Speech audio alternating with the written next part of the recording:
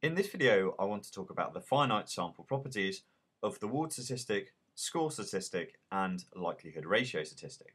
Implicitly in the last few videos, we have actually spoken about the asymptotic distribution of each of these different test statistics. So we actually said that the Wald statistic was, under H0 being true, chi-squared distributed with q degrees of freedom. But this only holds asymptotically. Similarly, we know that the likelihood ratio statistic, under H0 being true, is also chi-squared with q degrees of freedom. And finally, the LM statistic, under H0 being true, is also chi-squared distributed with q degrees of freedom. And just to reiterate, each of these properties only holds what we call asymptotically. So in the circumstance where the sample size tends to infinity. But in practice, we never actually work with infinite samples. So what we'd actually like to say is there a relationship between these test statistics in finite samples? And it turns out that there is.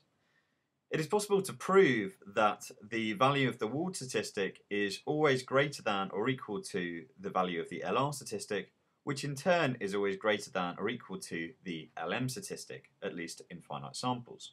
And because we compare each of these test statistics to the same chi-squared distribution with q degrees of freedom, we can say something about the relative chances of rejecting the null hypothesis in each of these different tests. Well, we know if we reject the null hypothesis on the basis of using the LM statistic, then because the LR statistic is always greater than or equal to the LM statistic, then we will also always reject the null hypothesis under the LR statistic.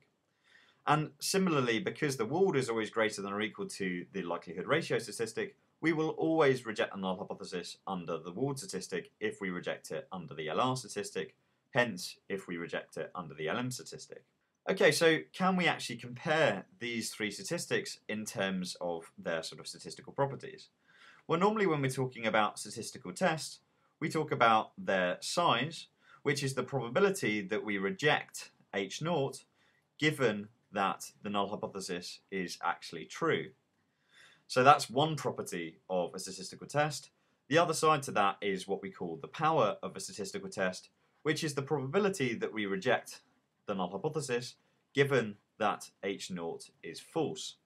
So I hope you can see that these two concepts, both size and power, represent different desired properties of a given statistical test, whereby we want the size of a statistical test to be as small as possible, hence we reject the null hypothesis the fewest amount of times if it is true, so we want the size to be smallest, and we want the power to be largest, so we want the probability of rejecting the null hypothesis, if it is false, to be as large as possible.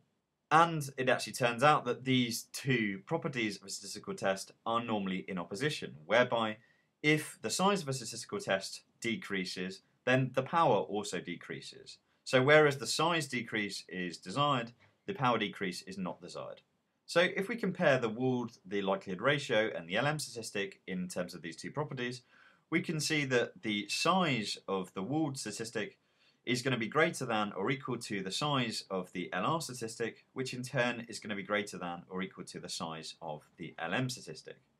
And you can see this because essentially the Wald statistic, if it had a size of, let's say, 5%, then we would actually reject the null hypothesis fewer times under the LM statistic because it's actually smaller in value. Hence, the size of the LM statistic is smallest. So in terms of this property, we would prefer to use the LM statistic. If we compare them in terms of power, we're going to find exactly the same relationship. So the power of the Wald statistic is greater than or equal to the power of the LR statistic, which is in turn greater than or equal to the power of the LM statistic. And the reason for that is, since the Wald statistic is greater in value than these other two statistics, we're going to reject H0 more often anyway. So that is why the power is going to be largest for this particular test statistic. So in terms of the power property, we would actually prefer to use the Wald statistic. Put another way, the reason for this difference in power is due to their difference in size. And it is actually possible to correct these test statistics such that they have exactly the same size, and then in that particular circumstance, the powers are very much comparable. So on the basis of these two properties, which of these statistics should we actually use? Well, it depends on the circumstance. If it is the size of the statistical test which is important, then perhaps we'll use the LM statistic. Whereas if it's the power, then perhaps we'll use the Wald statistic. And if we're sort of ambivalent between these two properties, perhaps we'll then use the LR statistic. But it really depends on the circumstance as to whether the size or the power of a test is the thing that's really important. So there's no simple rule for deciding between these three test statistics, and it's got to be guided by the exact circumstances.